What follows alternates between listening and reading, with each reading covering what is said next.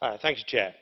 On November the 15th, protests against tripling of gas prices began throughout Iran, and they spread quickly.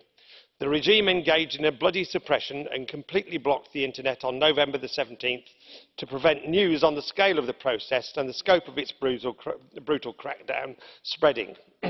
According to Amnesty International, over 300 people have been killed, and I've heard estimates from other groups that say it could even be as high as 1,500.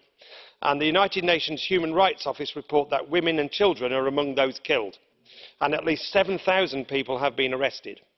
I urge the United Nations Security Council, governments and the international community to condemn these killings and the suppression and call for the release of those detained.